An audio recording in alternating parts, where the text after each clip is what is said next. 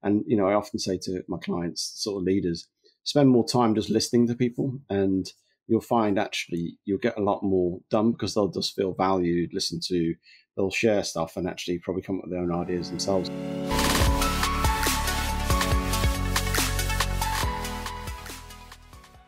Hello and welcome back to this week's episode of the Ways of Working podcast. This week, I'm joined by Julian Roberts. Julian is the Chief Resilience Officer for Julian Roberts Consulting. Julian, welcome to the show.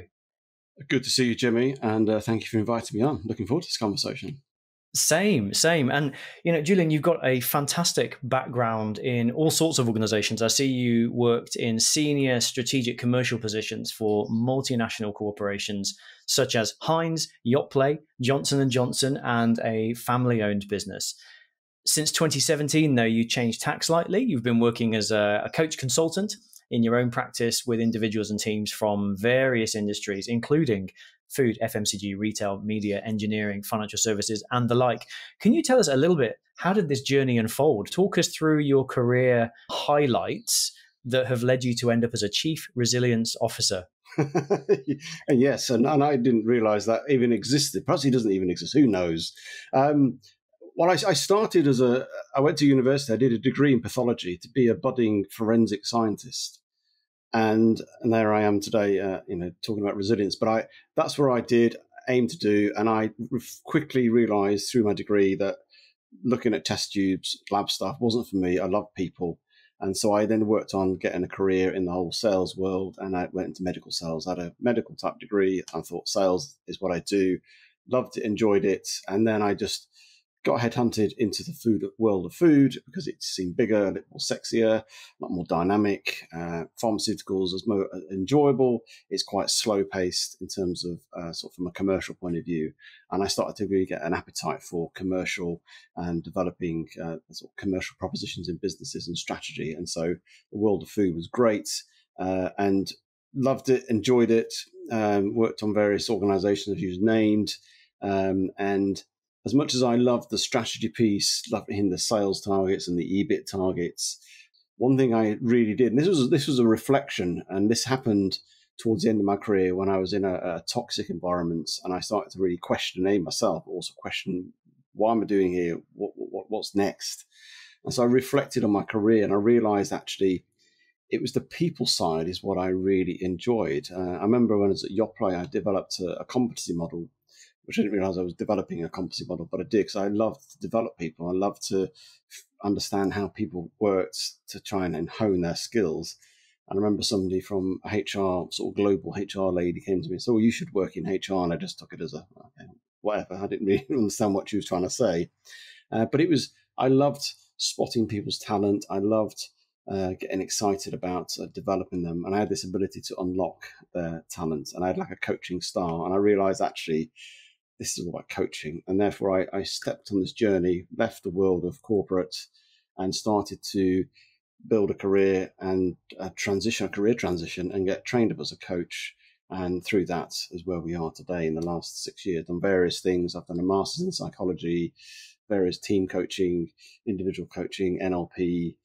I've probably done more development in the last 5 years than I have in the previous 20 years. And it's been a great journey. And as well as trying to build a business, which is equally, as you know, exciting and challenging all at the same time. And requires a degree of resilience, right? And, it amazes me how many people end up in the world of people development and working alongside senior leaders as coach consultant, whether internal or external, because they've worked in what you mentioned, a toxic environment or a really challenging, for me, an environment that maybe makes burnout happen. What do you think it is about the idea of resilience that is the thing that attracted you to build your practice around? What is resilience exactly? Well, it stems from the fact that I really got into the world of endurance sports probably about 7 or 8 years ago. That sounds very grand, endurance sports. And I remember seeing an Ironman sort of triathlon on TV, and I thought, I want to do one of those one day.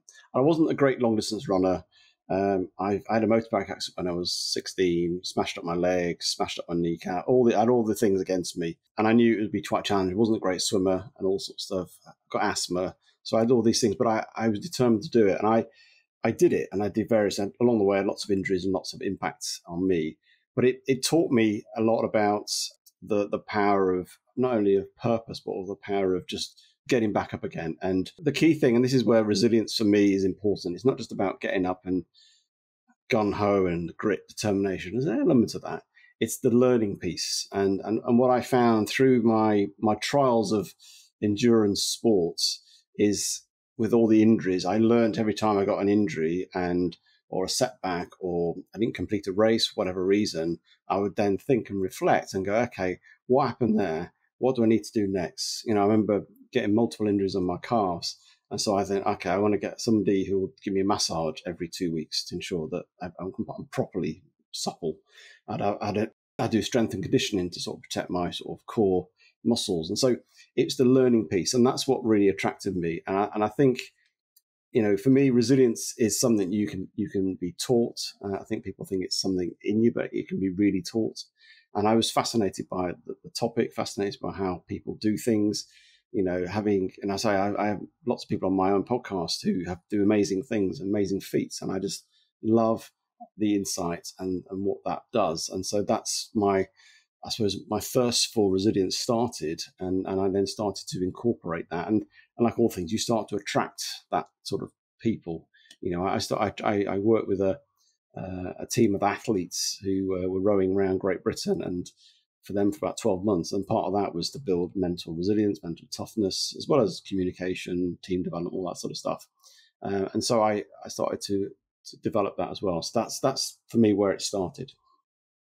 So interesting. And to build on what you said, one of the ways of describing resilience I've heard, which really resonated with me, was resilience is not being super strong or super robust or able to undergo enormous strain. It's almost the ability to experience that strain and find a way back, whether it's, you say, through learning or physiotherapy or through understanding and growth. And it's almost that boxer that gets knocked down and gets back up again and keeps fighting because they're resilient. Does that resonate for you? I think it's the key thing is this learning loop aspect, which I think is really important. And I think it's taking time out to reflect on that. What happened? Why did something happen? Why did you miss, a goal? Why did you get knocked down? Why did you get, whatever it may be, the context you're in? And it's replaying that and understanding it. And I think for me, that's what resilience is about, and it's putting things in place. And I think there's ways and there's practices that you can do to make you more resilient and more individually, but also as a team. And so, and I do a lot of work with my clients, and I don't just talk resilience all the way through it, but there's this thread of resilience. And so, I think, for me, having that resilience, whether it's an individual or a team, equals high performance. And so you can't have high performance unless you're a resilient team, because resilient teams are, innovative, purpose focus, have clear processes in place, and team learning, flexibility, trust, the whole host of stuff that comes part with that. So fascinating. And, you mentioned there that resilience is something that can be taught or something that can be learned. Can you walk us through what would be some of the big parameters or big factors that you would share or maybe have shared with an organization around building resilience at that senior level for our listeners? Yeah, I've got a great example. I worked with a CEO or a number of CEOs a few years ago. And obviously, just over 3 years ago, we were all facing, the worst thing since we've ever faced as a generation, with the pandemic, and having conversations with people who were in a certain state of survival and the world's going to end type of mindset. We all went through that sort of process. And I remember talking to a CEO, and I said to him, in your business, does your purpose or your mission of your business change in the context of what's just happened with the pandemic? And he said to me, no, not really. It's broadly the same. And in some sense, it should be that, because purposes and missions should be far bigger than you and far out there anyway. I said, okay. I said, well, go back to your team and revisit that purpose, because where you get purpose, there's lots of energy in it. If it's been done properly, there's lots of insights. And think about it. Get your gaze, or you lift your gaze back on your purpose, because it takes you out of your situation, takes you out of the reality. Not that we should be in reality, but takes you out of where you're at right now and inspires you, and use it as a platform, as an opportunity to say, okay, this is where we're at. This is our purpose. We've got this big thing in the way. How are we going to navigate it? And he used that. I didn't take him through the process, but he used it as an opportunity then to come up with ideas, ways of working. And he came back and everybody was more energized. Everybody was more up for it, because they almost got back to their North Star. They'd almost forgotten about it. The North Star was far bigger than the pandemic, far bigger than them. And it created ideas to step back and think, okay, how can we get back to that North Star? How can we get back to it? We've got this thing called pandemic, got these challenges, and it made them more innovative, more creative, and they got back on track. It was still challenging, but it meant they were all working together with momentum, with energy, with focus, and it's using that purpose. And I think for me, that can be done in an individual perspective, but it also can be done from a team perspective as well. So getting clarity on purpose really is vital for building or maintaining that resilient approach. What you're saying essentially is that one of the keys to being resilient is actually stepping out of the immediate situation that's going on and getting back to the purpose of why we're doing what we're doing in the first place. And then that gives you the energy and the drive and the resilience to push through those challenging circumstances, because you're thinking about the bigger picture versus the immediate, maybe chaotic situation that you're sitting in. Yeah, no, totally. And because I think with resilience, the thing is, you need to be creative. You need to be innovative. If you're going to reestablish something new and you've been knocked down or you can't get through something, you got to do it differently. Fact of life is you have to do it differently. And the way to step back and to look at the bigger picture is a way of creating that, because it makes you think, okay, we need to get from here to here. What else can we do? And it just starts to create those solutions, those ideas. And if you do that as a team, it's really helpful. And I think that's, for me, one of the core sort of principles I would always advocate is get clarity on your purpose individually, but also as a team or an organization. So let's explore that a little bit deeper. How does one get clear on one's purpose? I know that sits in my body of work as well, so I'm always fascinated on other people's perspectives. How would you take somebody through getting clear on their purpose and take a team through getting clear on their purpose? Yes, so it depends how long we've got here, but there's a number of ways. I mean, we know purpose is all about finding something that resonates with you deep in the core of who you are. What your passion, something you do that you don't feel it's not requires any work. You love doing it. All those things, and it's about asking those questions from an individual perspective. I also do a technique from an individual perspective called logical levels with NLP, and it goes from an external environment all the way down to your core of who you are, your identity. And it's a nice, good process. And I take my clients individually through that. And along the way, they discover a bit more of their behaviors, their values, who they are, what their mission is, and then ultimately what their purpose is. But I think we've got to be careful on this, because people get caught up on creating perfection and creating utopia. I've got to find my purpose. And, I know Simon Sinek talks a lot about unknowing your why, but I feel it's sometimes also an iterative process. And, for me, as long as you've got some sense and direction of what that might be, just start to act upon that and start moving forward, rather than waiting for, I've got it completely now, I know exactly what it is. Because I don't think you never know until you actually start engaging in things. And you realize, actually, when you do start engaging stuff, this resonates with me. I didn't think, my purpose is at my core is unlocking leadership potential and creating resilient people and teams. Now, I didn't know that 6 years ago specifically as unlocking. I just had this sense of, I knew I had this ability to unlock people's potential, but that didn't form until I started to do it. And I realized when I do it, it doesn't feel like work. I love it. I'm passionate about it. I'm thirsty. I'm hungry for it. And also I'm good at it as well. And so that's for me is almost get some indication and then start trying things out and start giving things different a go. From a team perspective, it's a little bit more a longer process in terms of working a team, getting them to sort of pan out what's things happening in 5-10 years time, and just trying to take them a little bit beyond themselves, really. I think it's, because I think people get caught up with, example is, Tesla. People think of Tesla as, their mission is to be the number one electric car company. Actually, their mission is not that. Their mission is to accelerate the world's view on renewable energies. Now, that is far bigger than being number one car manufacturer, and it's far more inspiring and far more giving, and it's just big, it's just huge. And in some sense, it's far bigger than the company itself. It's not about just making cars. And I think it's, getting to that point where you take that a process where you start thinking that bigger, rather than just thinking we just want to make more money. We just want to be the number one car manufacturer, whatever it is. Just go beyond that. And because I think for me, purpose, there's an element of giving and community that come out of it. I think there's a sense of it's bigger than you and it's bigger than your company. Hey there, Jimmy here. Hope you're well.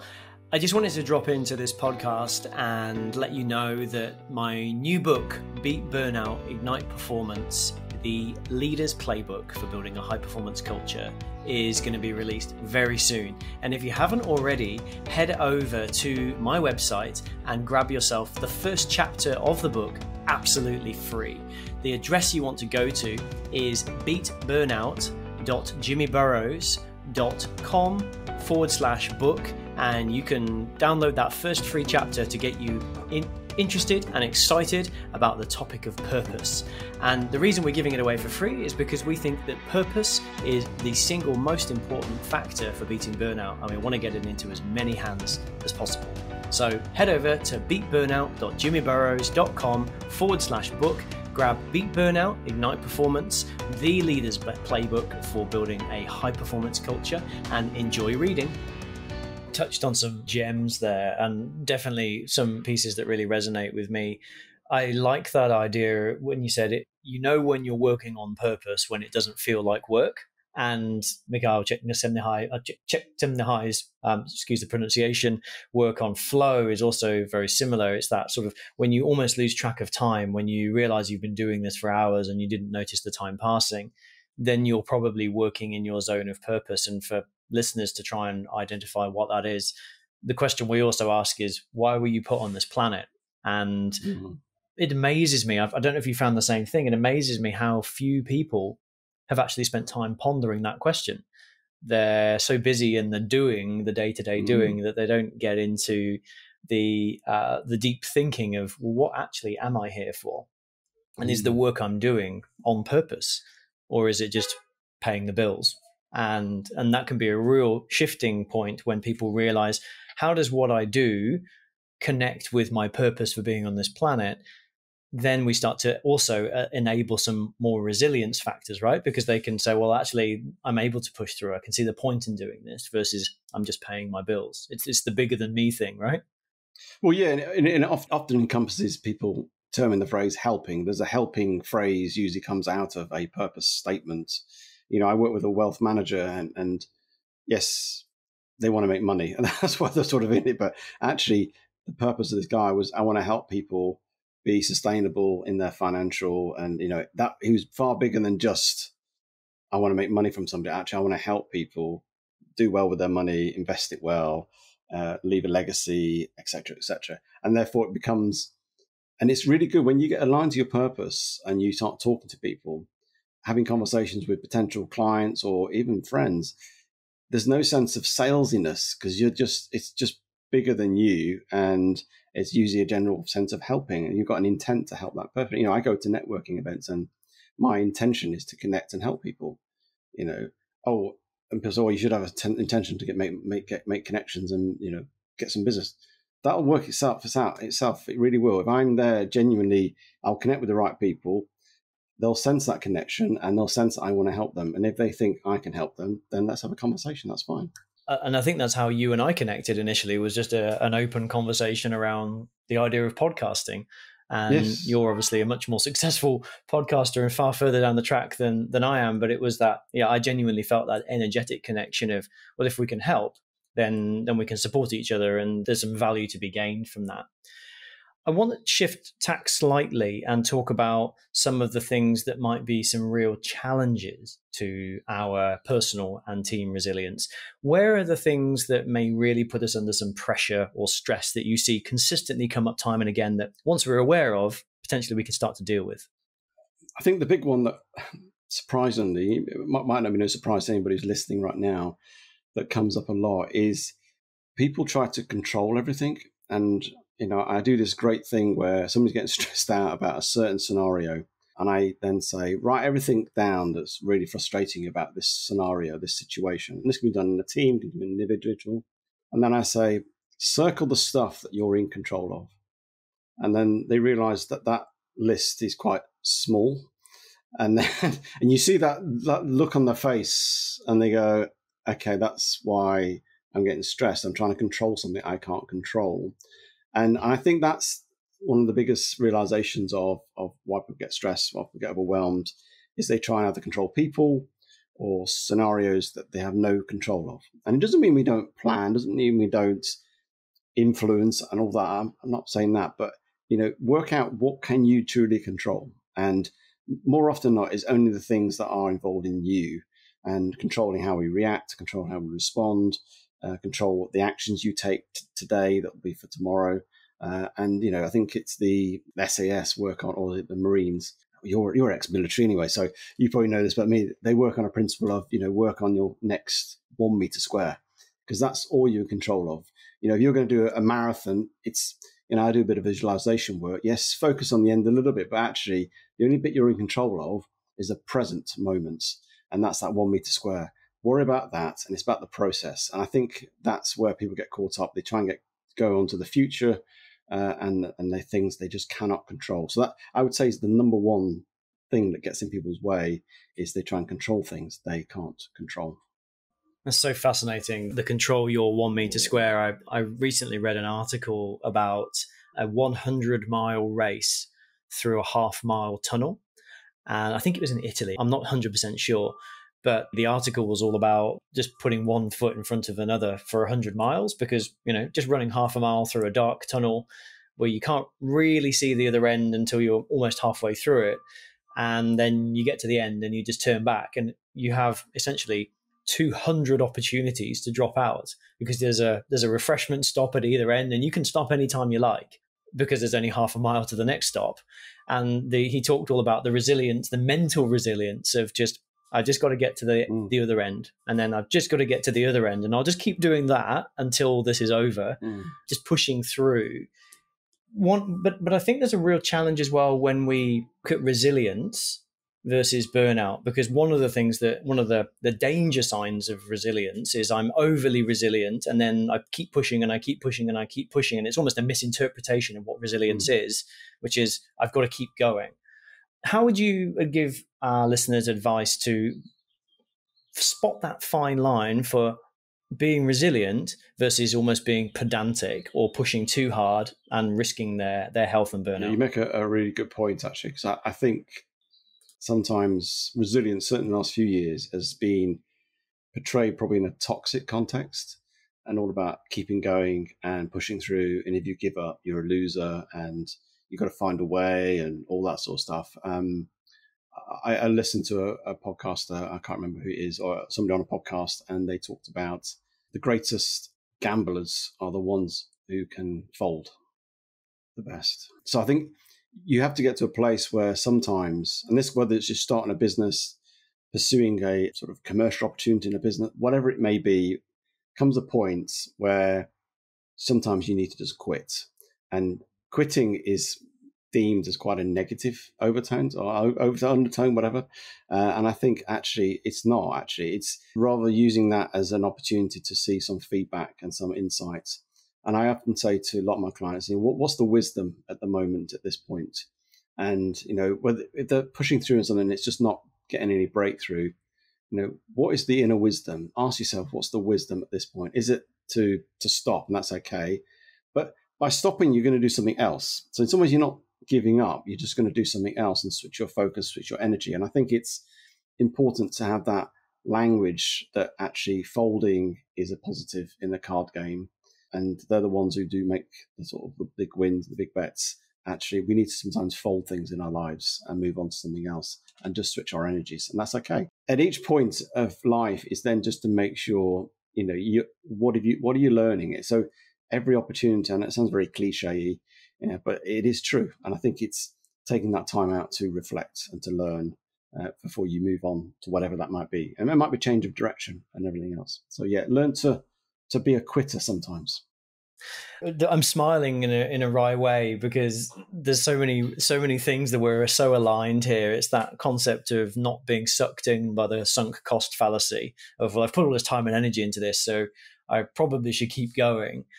And actually, the reality is, it might be the smarter, more resilient move to let this one go, so we allow ourselves to bounce back and be ready for the next thing, because that resilience is almost the bendy stick, or the ability to come back from being knocked over. So you go, well, actually, I'm going to lose this battle to win that war, is a much more resilient response. No, I think that's really beautiful. And I love also what you mentioned there around the idea of what are we learning here. I did a poll recently on LinkedIn around where a senior leader is spending their time, and 0% of our leaders said they spend the majority of their time reflecting and deep thinking. And that was concerning to me because the reality of this is, as a senior leader, a lot of your time should be spent reflecting on, is this the best thing for us to be doing? What's the next best thing for us to be doing? And how do we bring that to life for those people around me? But we don't do that. Why do you think that is? Why do you think that we're not spending our time doing resilient, deep thinking to make sure that we're not going down tracks where we're maybe flogging a dead horse or in the sunk cost fallacy or whatever it might be? I think as we're caught up with this thing called doing all the time, and activity and hitting goals and making ourselves look like we're busy and doing things and all after it, all those sort of terminology. And, we're all human beings. I think let's be more being and be more present. That 1 meter square we talk about from an army sort of military perspective is all about being present in the moment. And I think, it's a shame. I know CEOs and senior leaders do get caught up with what they have to do and they've got responsibilities. But actually, and this is where, I'm an advocate of coaching because I coach, and yourself. But actually, those moments when I'm working with a CEO, that is probably the best time they're actually reflecting. There's somebody there who's facilitating and helping them, and actually at that moment they're probably thinking things through. And I often get moments with my clients where actually I've not really said an awful lot. I've just listened and create an environment that they can share and feel safe. And actually they work it out for themselves. And then they go, oh, thanks for that. And I'm thinking, I just listened and I asked a few questions, but they've reflected. And I think it's sometimes reflecting out loud. And I always try and, coaching for me is all about empowering people, and I want to, instill a lot with my clients that they can facilitate that for themselves, find ways to go out and think a bit more, whether that's mountain biking, whether that's going in the sea, swimming, or whatever it may, find your way where you reflect and get those moments.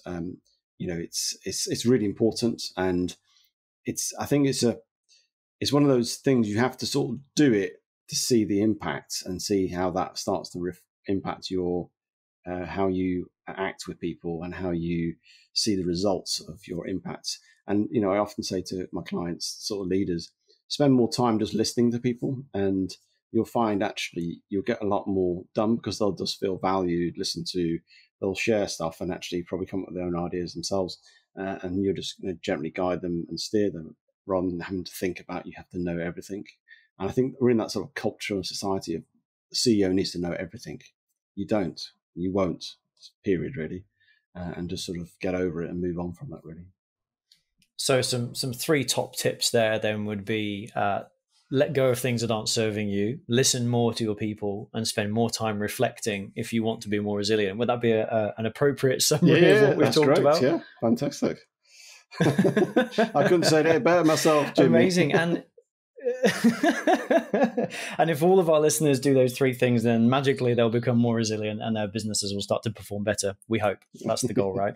Now, I find it intriguing as well, often facilitating senior leadership teams, it's almost less about the facilitation and more about holding the space for them to just sit and think and be off the hamster wheel of delivery. And it can be very easy for executive teams and senior leadership teams to end up in the high tempo of doing versus the thinking about how do we as a team lead the business as a functional executive versus being a group of business unit leaders who come together and do a whip meeting once a week or whatever it might be.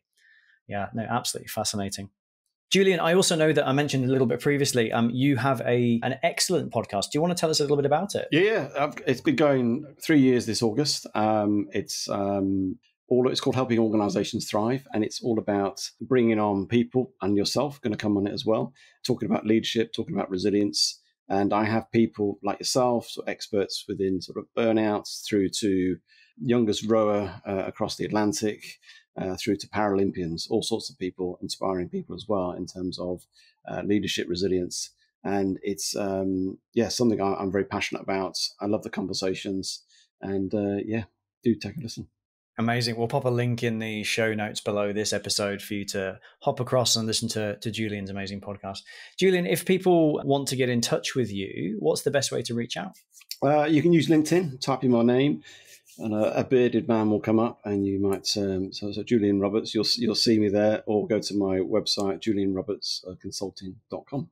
Fantastic. Thank you so much. And final question as we wrap up is, what's something you wish you had always done but never got around to doing? Yeah, I know you asked me before, and I'm still trying to think. I guess for me, the getting into the world of coaching, psychology, and it's not like a regret, but because I love what I do now, but I wish I'd gone and done more this 20 years ago, and sense of dived into psychology more, and perhaps I would have been fascinated to learn a bit more about clinical psychology and be a clinical psychologist, and just being a bit more aware of that, more sort of the mental health side of things, and have that experience. Really, I find, obviously I'm the world of coaching. At times it becomes therapy, and obviously I'm not a therapist, and we pull it back. But I feel that I would have loved to perhaps explored that whole therapy area. I mean, I could still do it now, but there's a lot of energy and time to do that. And I think what I do now is great, and I love the impact I have. But I think that's, for me, 20 years ago, be a psychologist, clinical psychologist, exposure, and helping people perhaps with some difficulties. I foster as well, so people who have trauma and stuff like that, and that I have a sort of a bit of a compassion for that. And so I think that would have been a good course of action, rather than what I did. But that's it's a regret, but it's not a that's there we go. Not necessarily a regret, just an alternate path that you could have gone down. Yes, indeed. Wonderful. Julian, thank you so much for joining us, for sharing your knowledge and wisdom around the field and realm of resilience, and also giving us some really practical tips and case studies of where you've actually worked on that with teams. Really appreciate your time today. Thanks for joining us. Thank you, Jimmy, for having us. Really enjoyed it. Great conversation.